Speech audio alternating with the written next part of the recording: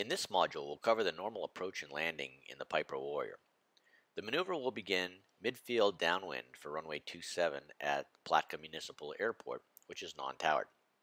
In addition to reviewing target airspeeds, power settings, and configurations, we'll also take a look at the stabilized approach criteria and after landing checklist. One of the most important takeaways from this lesson is the concept of a stabilized approach. Unstabilized approaches continue to play a major role in landing accidents, and the FAA wants pilots to become better informed on the matter. The case study presented here is one of hundreds that fill the NTSB files. The story is disappointingly familiar. A pilot tries to save a faulty approach and land the airplane instead of rejecting the landing and trying again. The outcome is predictable. No matter what type of airplane you fly, from a Cessna 150 to a 747, the importance of understanding stabilized approaches and remaining disciplined in your decision making is essential to safety. Okay, let's talk a little about the normal approach and landing profile and how we define a stabilized approach. Then we'll hop in the airplane and see an example of the maneuver start to finish. The preparation for the approach actually begins well away from the airport.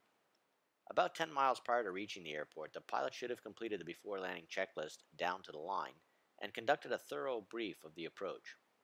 This topic will be covered in a separate module, and we'll assume it's been done for the purpose of what we are doing here today. When nearing the airport, the aircraft should be slowed to between 95 and 100 knots. A power setting of 2200 to 2300 RPM should be a good starting value, with adjustments made from there as necessary to achieve the desired target speed. The initial segment of the normal approach generally begins on the downwind leg when the aircraft is abeam the landing threshold. Abeam means the wingtip aligns with the start of the landing runway. However, if the downwind needs to be extended for any reason, such as traffic, then the start of the approach must be delayed until the appropriate time.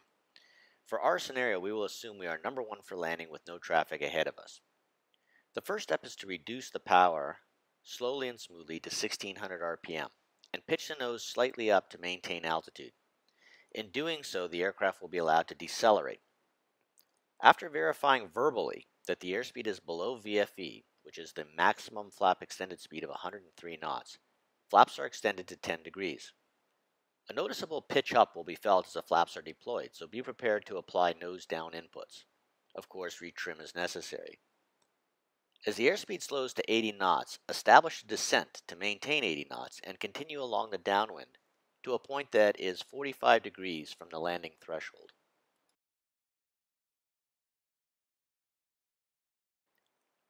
The turn to the base leg is initiated when the aircraft is approximately 45 degrees from the landing threshold. At a non-towered airport, a radio call should be made announcing the aircraft's position. One very common error I see is pilots allowing the nose to pitch up in the turn from the downwind to the base leg, resulting in a loss of airspeed. It is important to maintain the descent attitude throughout the turn by using outside visual cues. Also, remember to apply proper wind correction angle on the base leg so that the aircraft's track remains 90 degrees to the landing runway. When established on the base leg, the flap should be extended to 25 degrees with the target airspeed of 70 to 75 knots.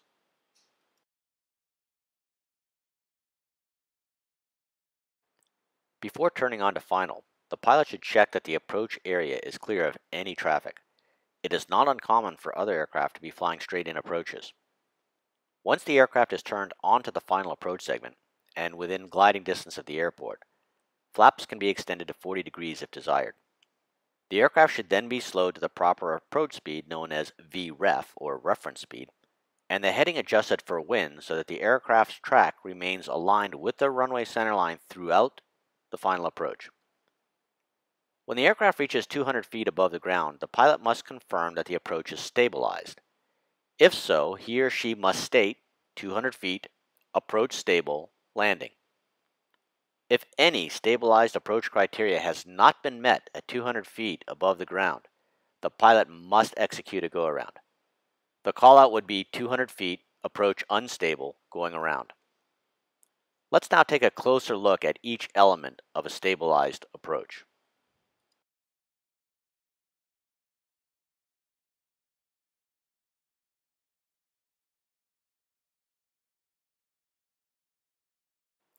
An approach is considered to be stabilized if all of the following conditions have been met by 200 feet above ground level. Number 1, the aircraft is properly positioned for landing and requires no unusual maneuvering or large corrections to continue to the intended touchdown point. This means essentially that the airplane is on the proper glide path and aligned with the extended runway centerline. Number 2, the approach speed, or VREF, is within plus 10 knots and minus 5 knots of the target reference speed. Number 3, the airplane is properly configured for landing. And number 4, the before landing checklist has been completed in its entirety. If any of the criteria is not met by 200 feet AGL, a go-around must be initiated.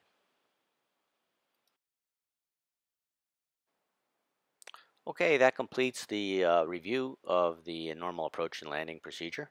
Let's now jump into the aircraft and see what it looks like from the air. We will start this maneuver midfield, left downwind, runway 27 at Palatka Airport.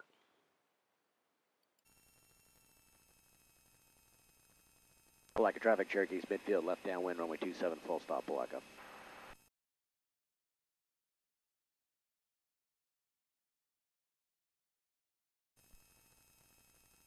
Okay, we're beaming the numbers right now.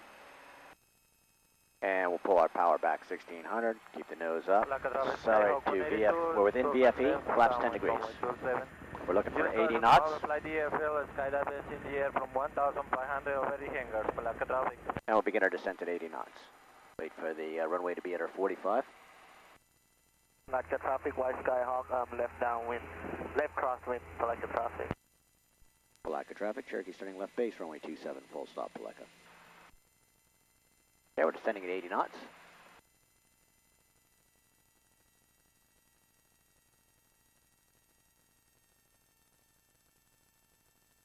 Okay, established on the base leg right now, left base runway 27, we have flaps 25, and we want to slow the aircraft to between 70 and 75 knots.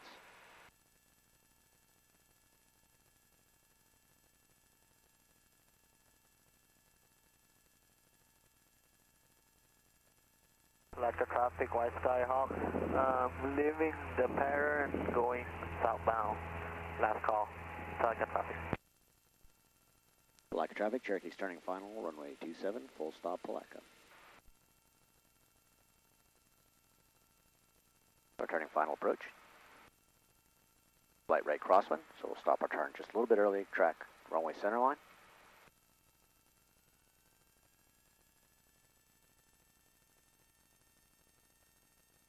Palatka traffic, Skyhawk, 182.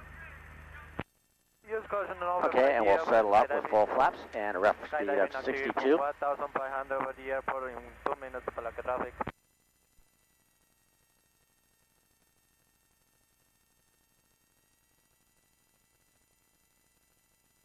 200 feet, we're stabilized. Landing.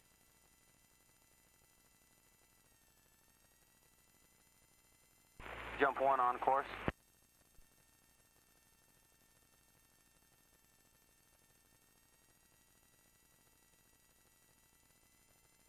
Traffic not available.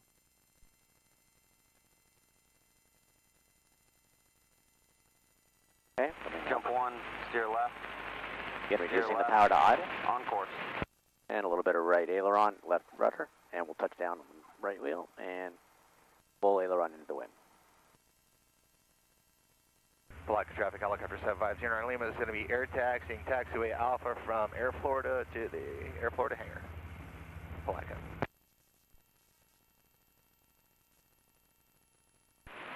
Jump 1 with 1 jumper, stand by.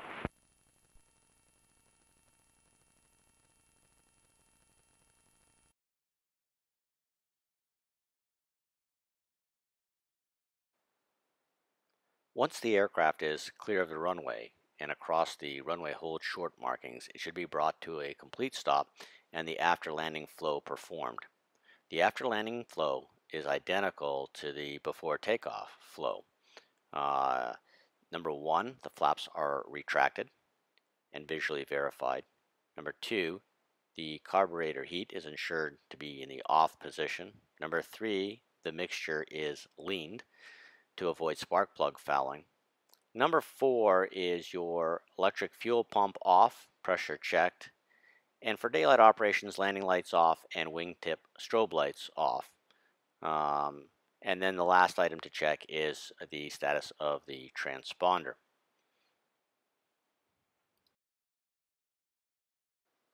Okay, that completes the presentation on the normal approach and landing in the Piper Warrior. As always, if you have any questions or comments, please leave them in the section below the video.